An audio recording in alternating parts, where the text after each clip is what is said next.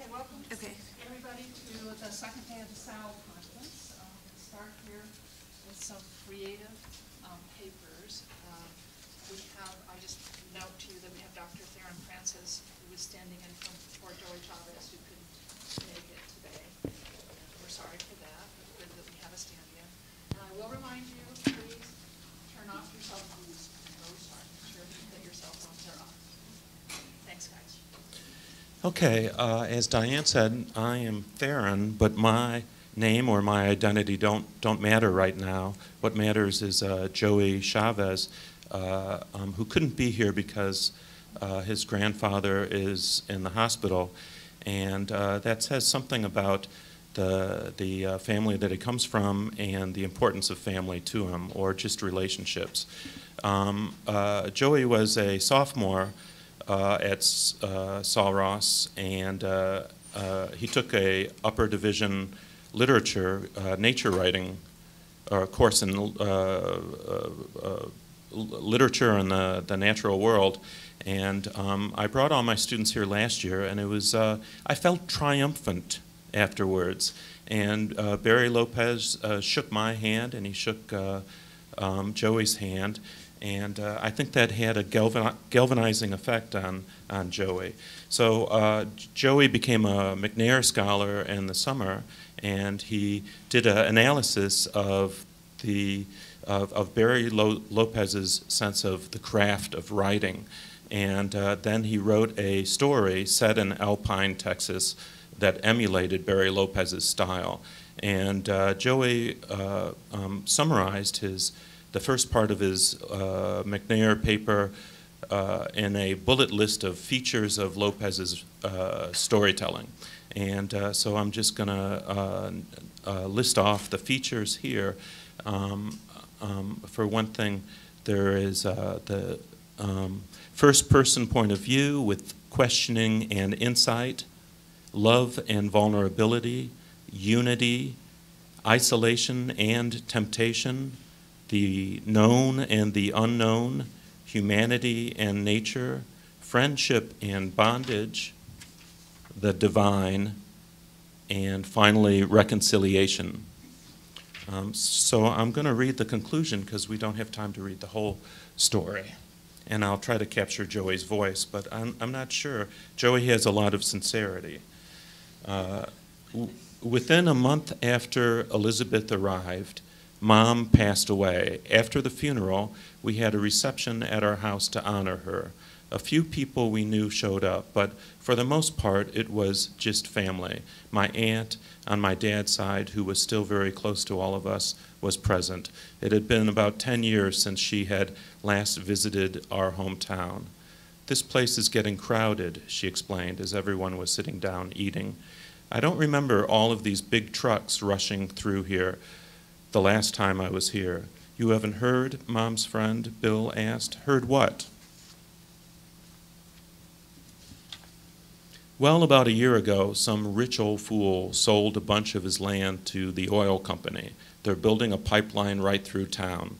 Beginning of next year, that pipe will be sending gasoline halfway to Mexico. That can't be possible. She seemed more concerned about the pipeline than my mom.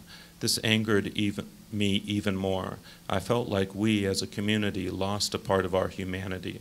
All of these people in town that thought there was a chance clearly didn't understand that there was never going to be a solution. All of their hope, time, and effort put into stopping this pipeline, and yet its emergence was inevitable.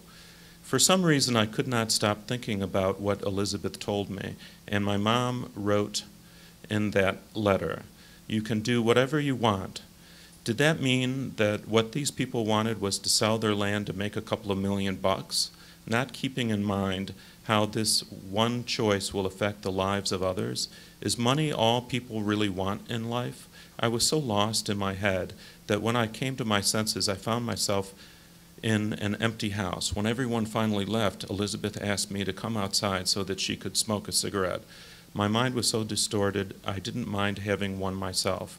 As we sat in the silent, cool, dry night, we reminisced on all the places Mom had taken us when we were kids. By this time, Elizabeth had already gone inside and pulled out the exact photo album of the summer we were conversing about. I guess it had been a while since I went through these photos because I couldn't help but notice how beautiful everything was and Elizabeth's ability to take pictures. One picture in particular really caught my attention. It was of a few yellow wildflowers, the sun rising, white clouds, and an open blue sky. This picture reminded me of all the times Mom and I went to the local gardening store. She loved to plant, to grow and create new life, as she often put it. Mom had over 20 different flowers and plants in her garden. Every time she planted something new, she would say, "Today we are giving back to the earth. Someday the earth would give us something in return. We shouldn't do this in order to receive something in return. The earth gives us air to breathe every day, a beautiful sun to keep us warm, and lovely creatures to keep us humane." For some reason, I didn't want to put this picture back. I wanted to keep it forever, to remember what Mom lived for.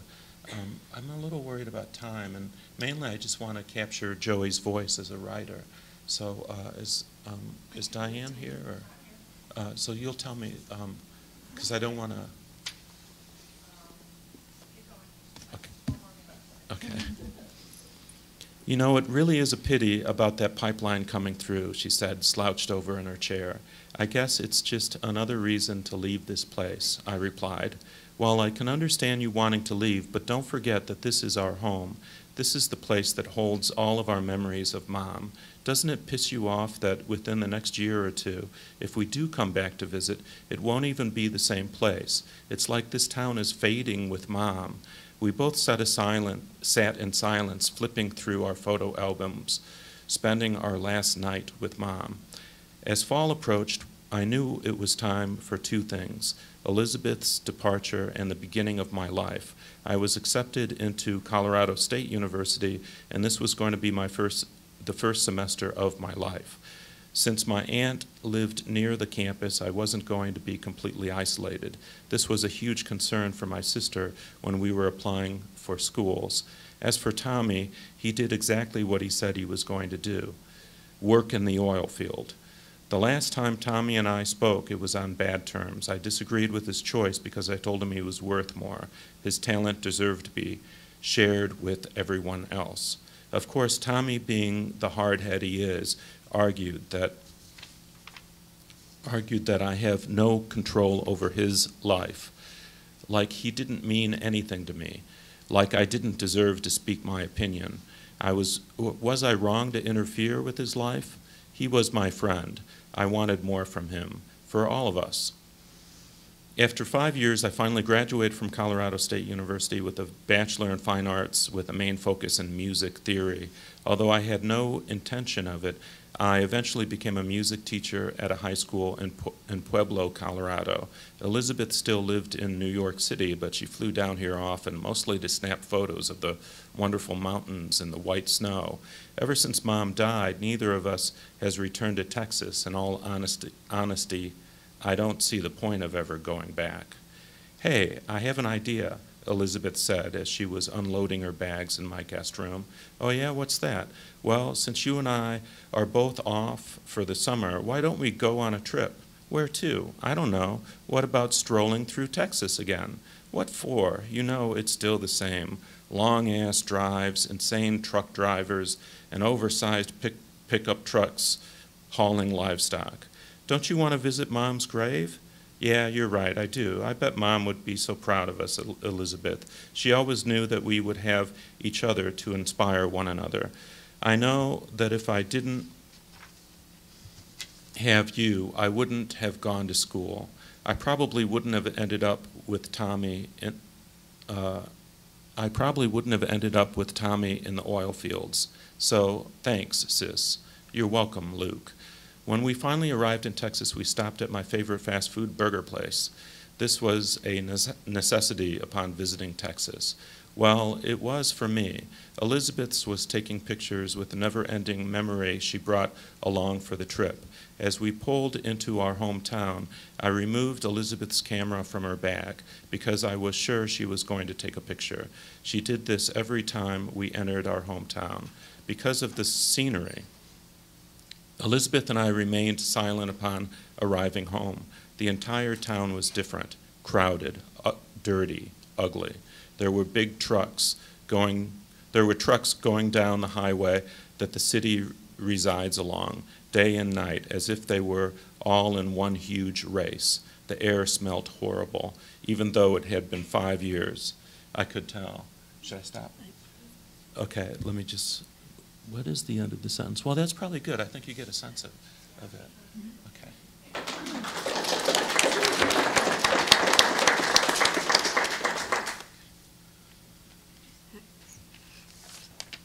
I'm Nancy Dinan, and I'm going to introduce Meg Brandl, who is my next-door neighbor in offices.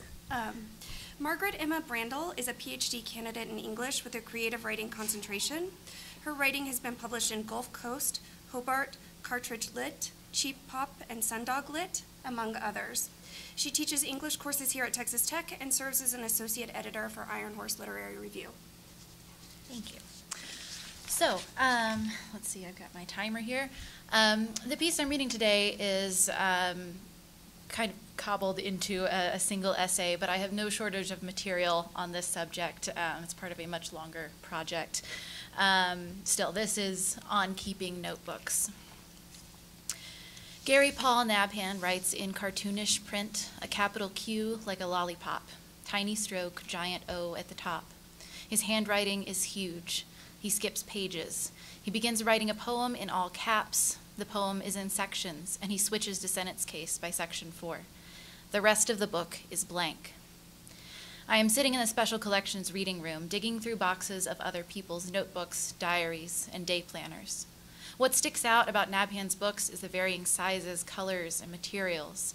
There's a handmade red leather notebook, like a traveler's notebook. Compact, chunky, soft, the leather a texture I've heard other people call buttery, and covered in pen marks. In contrast to that, an ugly cream book adorned with butterflies, still bearing the original vellum insert that advertises the manufacturer, ending in the line, "Remember, there's no right way to journal, just your way." The line is ironic in that I have come here to see if I am doing it right. Barry Lopez has these collections of tiny, flimsy pocket notebooks, some of them still bearing price stickers from the U of O bookstore. The paper is thin and yellow, and his handwriting is beautiful script. The notebooks I page through of his are full of ephemera and movable bits, notes for a book cut up and taped down in search of a structure. Since I was younger, I always loved to read books that mimicked a journal or a diary, that were full of doodles and tiny details. I love to note how my colleagues, other writers, other graduate students, take notes in class and in life.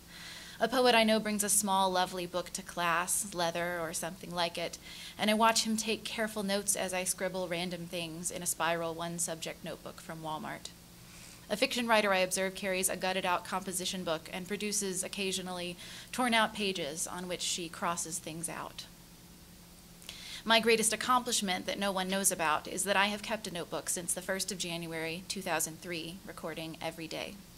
This is not something I mention in conversation because writers have always kept notebooks, and because I am an obsessive person and not always sure my notebooks are something to be proud of. Unlike Sarah Manguso, whose book Ongoingness, The End of a Diary, tells of how she later types all her paper journals into computer documents with a critical editor's eye, I still keep these daily notebooks on paper, and I don't go back to make edits. Also, unlike Manguso, I do not generally in my notebooks seek to capture moments of brilliance or importance or poetic import. I am tied to the mundane. That is, we ate dinner here. After that, I picked this up. After that, I worried about this. After that, I went to bed. It can be cathartic to dump the contents of my head onto the page, but when I fall behind and feel the pressure of the literal years of having done this, pressure to fill in the days I've missed and keep the notebooks going, it weighs on me like a chore, like a responsibility. I always go back and get it down, whatever it is, even if that means I have to relive moments I'd rather forget. I feel this immense loyalty to the process, though at the end of the day, I'm not sure why. John Lane has difficult handwriting, but his notebooks contain the occasional illustration. I find a hilarious cartoony doodle of someone in a flipped kayak. The person under the water is still in the kayak holding a paddle, mouth wide open in shock. 2 curved arrows indicate the direction the boat needs to roll. The previous page features the same surprised figure, his nose a triangle, like a bird, on water that looks like a fluffy cloud. Under the drawing, the label, kayak. Lane's boxes are also full of mostly unused planners, what I call in my notes an absurd surplus of calendars.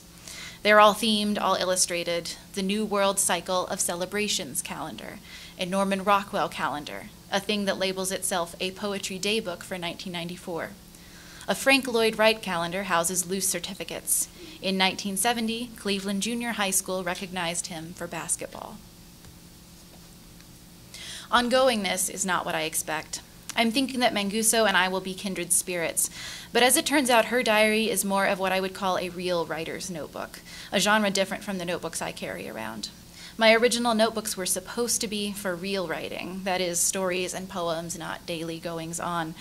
But at some point, this kind of daily cataloging became my mode. The documents that more closely resemble my notebooks, content-wise, are what Molly McCarthy writes about in The Accidental Diarist, day planners, in which, back in the time that the United States was just becoming a country, people diligently measured time by jotting down 1 or 2 significant or not so significant details of each day. The weather was a common topic, as was travel. If someone was born or died, that fact was stated, and on to the next day. There is an economy to these day planners, though, that I envy, the fact that the keeping of the diary did not interfere with life. After several years of being extremely picky about the size, shape, and binding of my notebooks, I had become interested in nicer papers, varied sizes, and took with me to Italy a large red faux leather volume with a ribbon bookmark. It was something far more stately than I'd ever used before, which seemed fitting, since I'd also never left the country. For the duration of that 9-day trip, if I had any spare time, it was almost always spent writing. I took breaks to write on the round stones surrounding a Roman fountain, sitting on the steps as we waited in line for Uffizi, between exhausted jet-lagged naps on the tour bus when we weren't wandering around auto grills, buying Nutella and being refused change because we weren't fast enough for the Italians. My mother has more pictures of me writing in Italy, I think, than she has pictures of me doing anything else. Max Crawford kept day planners, some bought in France, some made in the UK. In those books, he keeps track of every time he calls his mother, does math on blank pages to keep up with expenses, logs the hours he spends working on his writing and sleeping. 1991 is especially full of doodles. Monday, July 22nd features Edison flying a kite with a key on it, a giant cloud with lightning, and the word boom, all caps. A week in August has water droplets dripping down the page, bigger and bigger the further they go down, tiny ripples at the bottom. A man golfing, his speech bubble calling out the number 4 with an exclamation mark. I focus on the doodles because his handwriting is so small and difficult to read. At the end of 1997, he makes a list of movie comedies. I haven't seen most of them. My notebooks aren't an accumulation towards a specific project. Once the novelty of one year wore off, I wrote for another, and another, and another. At 10 years, I felt accomplished, but also in too deep to stop. Even though I didn't feel I had much direction to begin with, much impetus to be doing this once I stopped taking it seriously, once it morphed from writing exercise into catalog. December 31st of this year will mark notebook keeping for 15 years straight, at which point for me, as an obsessive person, stopping would be more of an accomplishment than continuing. I discover on one of Gretel Ehrlich's notebooks a dry, rotted rubber band and take it to the front desk of the reading room. They're not supposed to have rubber bands, the man there tells me.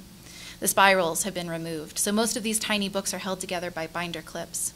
I flip through all the notebooks labeled Japan Notes, thinking of my own notebooks I purchased in Japan and carried all over, notebooks of varying sizes and colorful designs, decorated sometimes with nonsense English words. The last time I opened one of my notebooks from Japan, I noticed that so many of the receipts I had taped in had almost entirely faded, as if I was trying to keep a bunch of blank paper.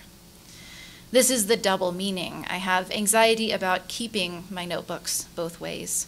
when I'm not questioning the fact that I write them, that I persist, that I feel it important to remind my future self what I did and experienced and worried about on any day of any given year, I'm questioning how to preserve them, the literal keeping.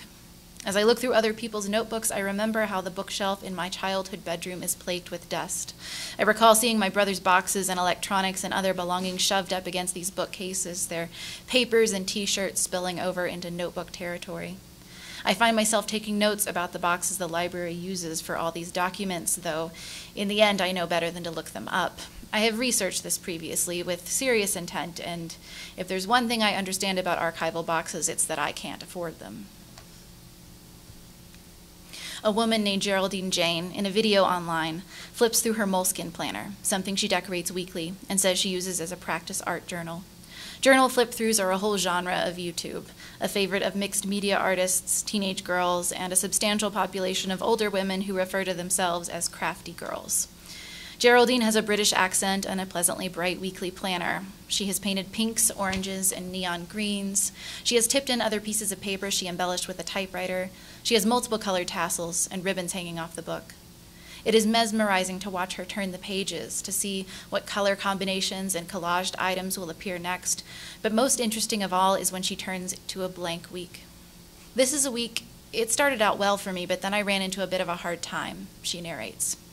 I was just stuck, and I decided to leave it. I now remember exactly what happened that week. She says, the blank page can sometimes speak, even as powerfully as a page you've created on. The closest I come to having blank pages in my notebook is an absence of content that only I know is missing. I was a senior in undergrad at the University of Alabama when the tornado hit the week before finals. My notebook from the time, a small, unlined book in which I wrote with multicolored gel pens, doesn't describe how I was feeling. It doesn't go into how I selfishly felt robbed of a ritual of lasts now that finals were canceled and May graduation was moved to August.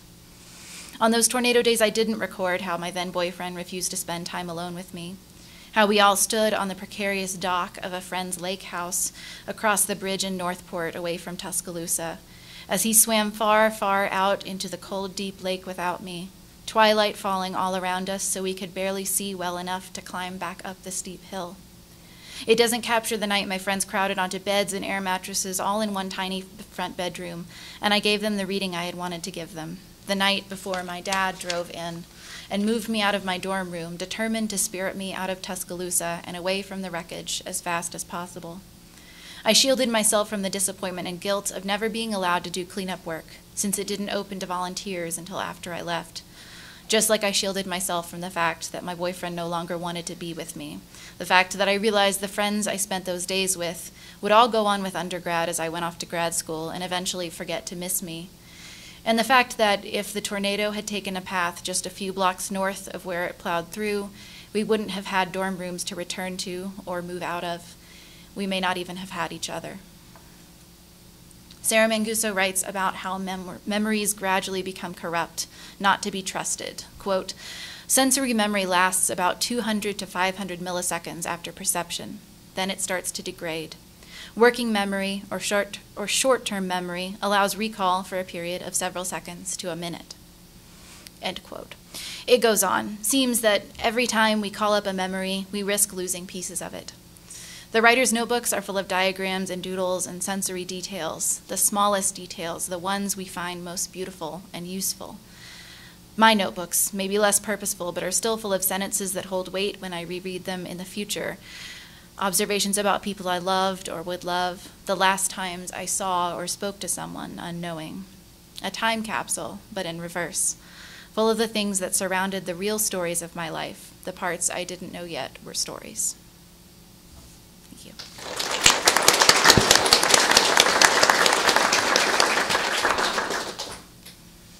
Okay, and now I get to introduce Nancy. So, Nancy Wayson Dinan earned an MFA from The Ohio State University in the spring of 2013 and is a PhD student in fiction at Texas Tech University, where she serves as a managing editor for Iron Horse Literary Review.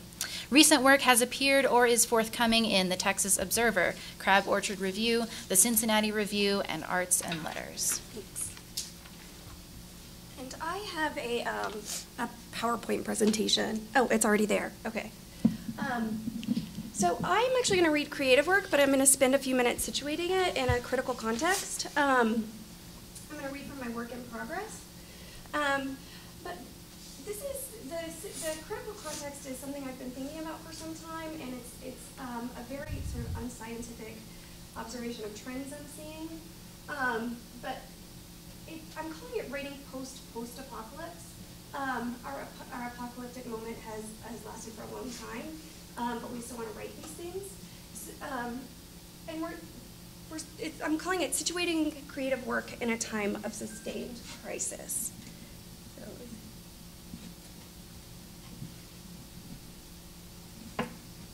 So our current post-apocalyptic moment in literature has extended back to the early 2000s. There has been a lot of post-apocalyptic literature that existed before that, but we see this boom then. We see that The Road win the Pulitzer in 2007. It comes out in 2006. Oryx and Crake is in 2003. The Stand is a little bit before that. And I'll show you a graph shortly of where of the concentration of post-apocalyptic literature compared to the year. Post-apocalyptic writing is often a response to a current crisis, which we've been living in these crises for a while. Crisis is sort of becoming default. Now, however, we find ourselves facing environmental and humanitarian crises, and it seems like at an accelerated rate. Books like The Sixth Great Extinction, we see, part of this I think is the way we consume media and how we constantly are exposed to these things, but I think that also we see that we're destroying our environment and that we're allowing things to happen in the world that are humanitarian crises. But post-apocalyptic fiction is really hard to place, I think, at this point. I remember having a conversation at the Swanee Writers Conference about how a debut writer would have a really hard time placing a post-apocalyptic novel. We've seen them. And so how do we we want to write this stuff, how do we make it fresh? So I say we're not ready to be finished with post-apocalyptic stories, and I see this based on what I'm observing, but what I think I really mean is that I don't think we're finished writing post-apocalyptic stories. I think we might be sort of finished reading them to a certain extent. But the moment seems to be evolving, because the usual stories about pandemics or catastrophic war or environmental disasters, no matter how intriguing those are, aren't quite as fresh as they used to be. And I pulled this, and I'm sorry it's so small, from a website that tracks science fiction sales, and the x-axis is the year the book came out, and the y-axis is actually something called a pop score. It's the number of Amazon reviews times the stars that the reviewers give it, so it's sort of a way to track the book in pop culture. So, I mean, obviously you can see that Amazon wasn't around in the 50s, but people are still reviewing these books, right? So you can see this big bump right around 1960, another in 1980, and then in the 2000s, this giant bump in post-apocalyptic literature. So, and all of my graphics are covers of post-apocalyptic novels that have come out recently. So where literature seems to be headed next, in my very sort of unscientific observation of things I've seen in workshops, in my capacity as editor, and in literature that I've seen coming out. One is fiction that seems to handle time in a different way, and I don't want to imply that this is new, but I want to say that I'm seeing a lot more of it. I'm seeing things like temporal loops, stories that end where they begin. So there's this sense of stasis, of being trapped in something. Similar to this, but not quite, is the idea of indigenous time, where Western time we think of as like chronological, starting here, proceeding forward, right? But indigenous time is sort of cyclical. And I'm seeing more stories where we get the impression that the thing has happened before and that it will happen again, that the time is cyclical. I'm also seeing, and this is sort of unusual, stories told in the iterative or imperfect tense.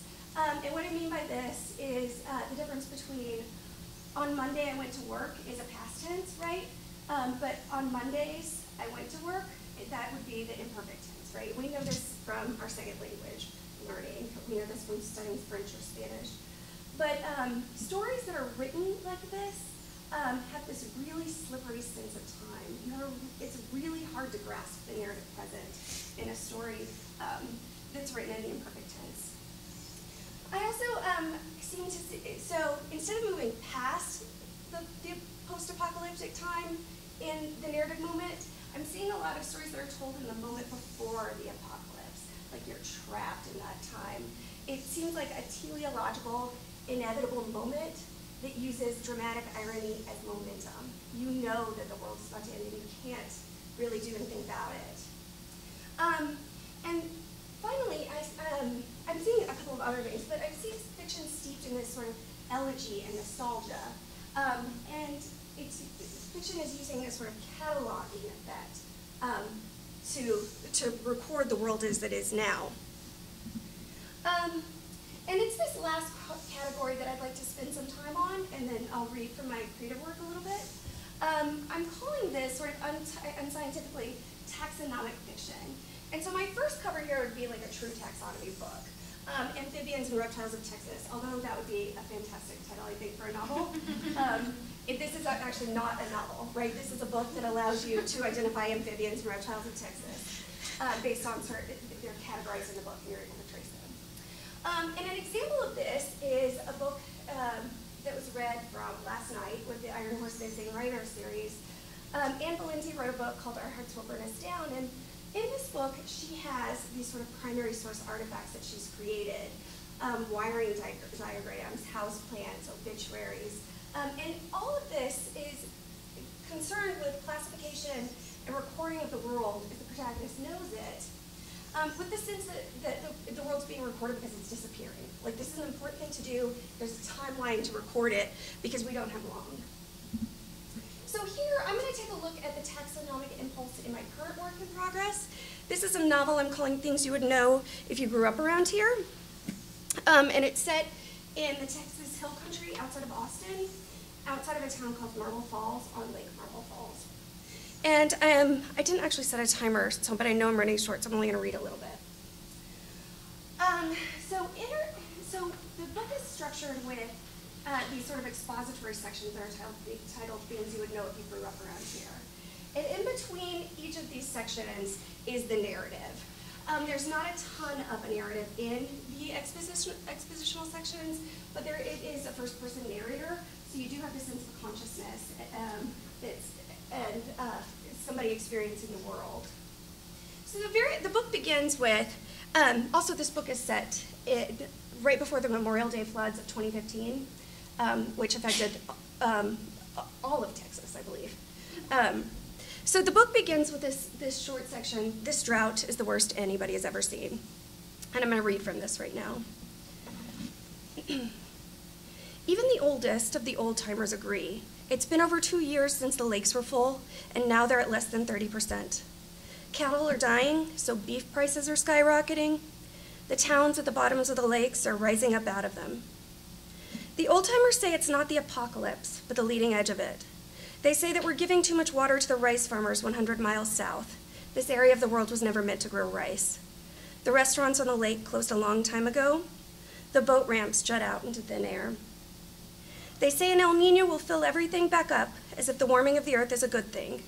But rain or no, we will be a desert one day.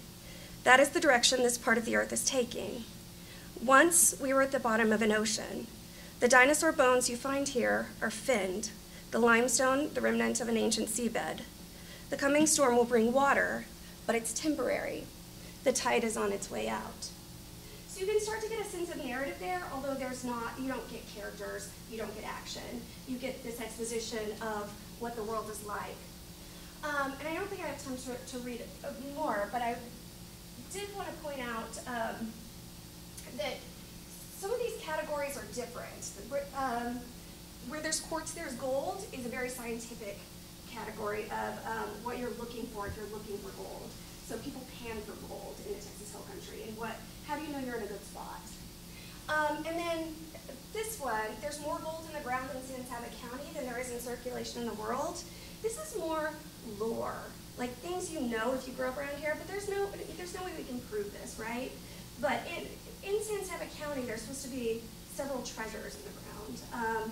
The Emperor Maximilian fleeing Mexico, and this was the treasure that Jim Bowie actually came to Texas for. There's supposed to be, there are these tales of people coming out of the hills paying for things with like a gold ingot and then disappearing and never being seen again. So, in fact, on my family's land outside of Lake Marble Falls, there's supposed to be an abandoned silver mine. And it's only a couple of acres. You would think that we could find this, but no. So we have all of these. There are probably 40 of these in the novel to give this sort of background. And some of them are things that you definitely would know if you were from there. Purple blazes. Do you guys know what purple blazes on a fence? I feel like if you grew up outside of Austin, you know this, but nobody else does. It means no trespassing. If you see purple blazes on a fence, I would not cross that, because who knows what would it do on the other side, right? So what these sections do is they provide exposition in a different way. I'm not giving this in dialogue, which would slow the momentum down. They catalog the world of the Texas Hill Country in a way that I consider to be taxonomic, recording this and categorizing it. And they capture a moment in time that will not exist for very much longer. We know that the world will change in my children's lifetime. We know that the way we live now is not sustainable, right?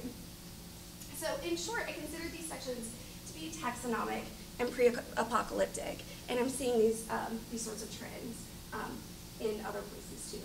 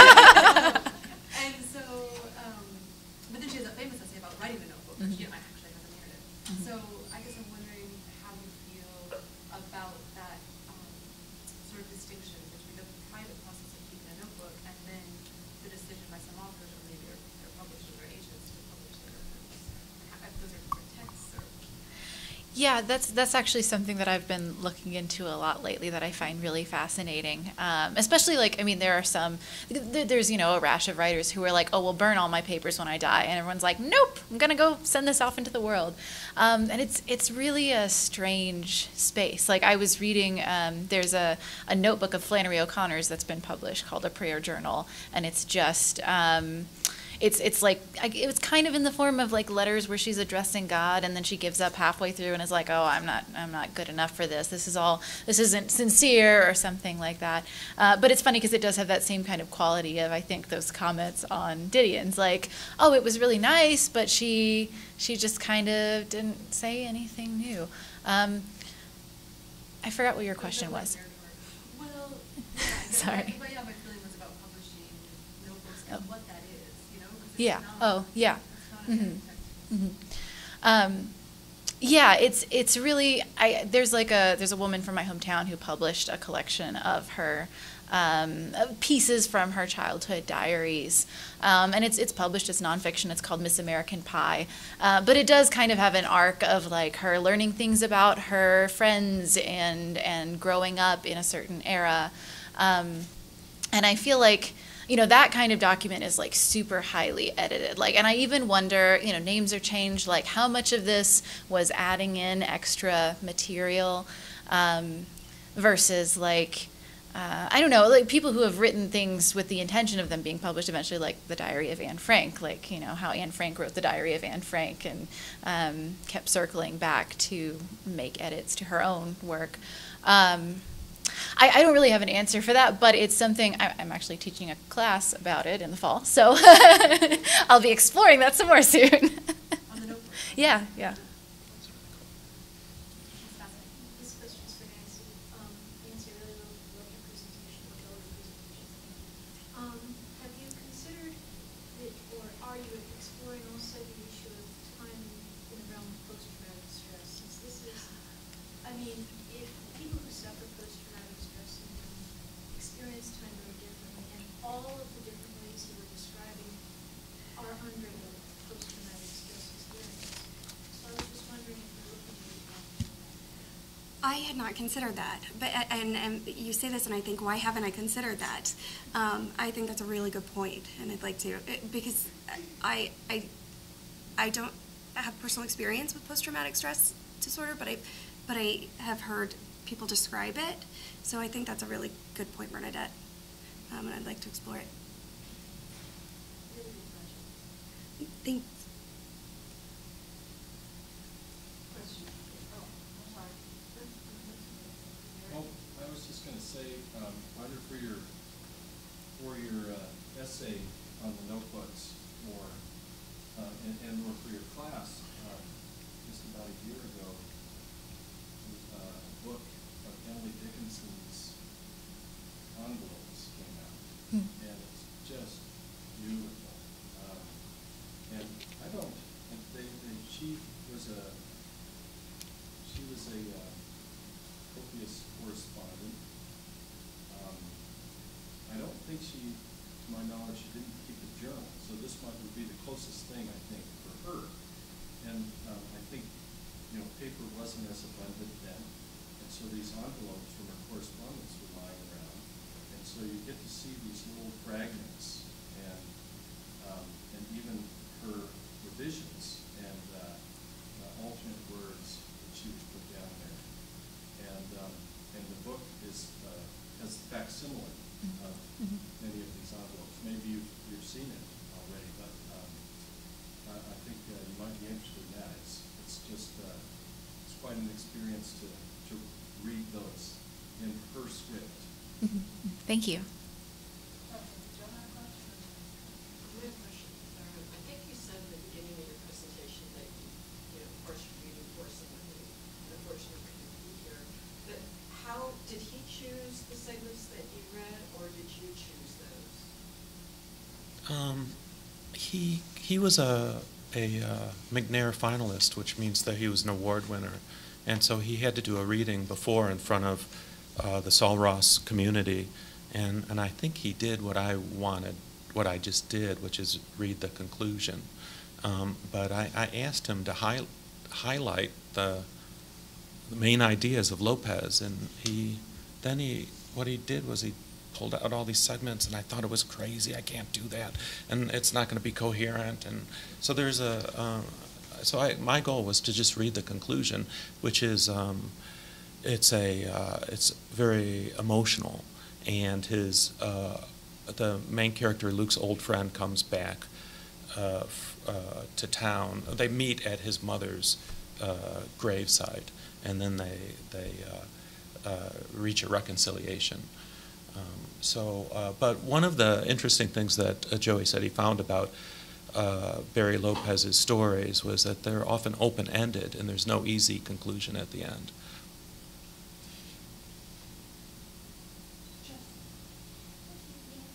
I'm thinking about a class that I taught a long time ago on the collective novel and sort of going all the way back to early American history and American literature, and actually how some of the journals back then were very apocalyptic. There's meteors happening in the sky, the world's about to come to an end because God is displeased with us, etc. Do you think that this apocalyptic notion is particularly American, or have you seen it internationally? Are you just looking at American apocalypse? Because I don't know. I have only, well, I guess Atwood is Canadian, but that would be my only exception to the American. And then, we get we don't get a ton of international submissions at the journal, and then the workshops I participated in would be primarily American, although at Sewanee there are a few other countries represented. So that is actually a really good question. And I think also somewhat reassuring that this idea of the apocalypse has been around for a while, that we're not, I mean, that this might be something sort of pathological that we're considering within us instead of some sort of like moment where we're about to go over the precipice too. Although it does feel like that. I'm not discounting that anyway. And really productive for our fiction, right? That we want to explore this. So yeah, we push on those fears a little bit. So. Thanks. So I also love your project, and thinking about Bernadette's comment about post-traumatic stress syndrome, and wondering if in fact it's something that is not restricted just to individuals, but if cultures also suffer it, right? You mentioned Native American time generally being thought of in a circular way, and of course you sat through my class where we read a lot of Native stuff, but there you have multiple cultures that lived through the apocalypse already, and talk about post-traumatic stress, right? 500 years of constant genocide being imposed on you, one assumes, would make PTSD a cultural phenomenon, not just an individual phenomenon. So I wonder if there's a way to sort of track that into your data, which is so interesting. I love that idea of it being a sort of a cultural effect, which makes me sort of want to trace it back to the cause, right? And with Indigenous time, there is a cause that we can trace it back to, but it certainly brings up a big question, right? Why are we as a culture responding to this in such a way? So, thanks. And there's actually DNA evidence now that proves that your previous ancestors suffered from Yes. stress. They're carrying it, and they leave it to their children. I've seen that a lot. So that is so fascinating to me too, and I've wondered about who the control group is, right? Who doesn't have trauma in their ancestors' DNA, right? So how do we even compare this? Well, part of that is resilience, the ability to come back from trauma, and the issue of whether there's consistent one after another trauma since. So you have these very variables in happenings. Just having the moment to recover, Yeah. and to heal, maybe, to some extent. Yeah, I love that idea of it being sort of cultural. For this project, the characters in this project, I don't know. I can't say whether or not they would be suffering from like a PTSD effect, but I do think that they feel like they bear some responsibility for what has happened in the world. Or what is happening in the world. Yeah, that's something to consider. Because if we can trace back trauma, right, then we also have somebody who inflicted the trauma, right? So there's another side to this.